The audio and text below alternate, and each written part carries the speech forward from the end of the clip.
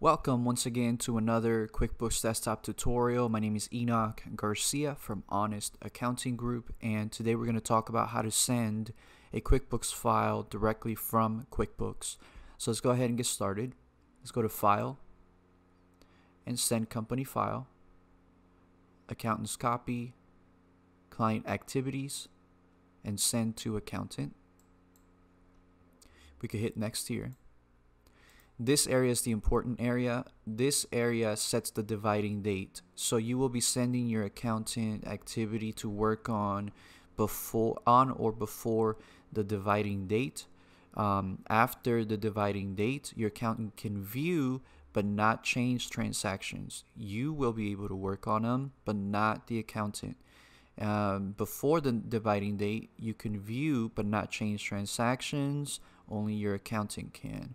So we have a couple options. They have end of last month, 2 weeks ago, 4 weeks ago, or a custom date. When you set custom, you can pick the actual date. So let's say the 14th. Let's just go with that date. I'm going to hit next.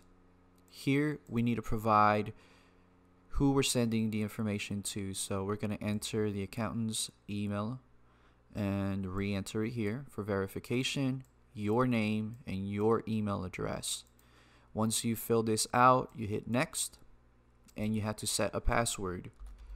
I'm gonna put a temporary password, and I think I messed up. There we go. Be sure to let your accountant know this password because that's what they'll need to access the file. Once you have entered the password, hit send. It's going to close all windows. It creates the accountant's copy. You give it a few minutes and it starts sending the file. They will receive an email and they will have access to the file. I hope this video was helpful. If so, please give it a thumbs up and don't forget to subscribe. We upload videos every week.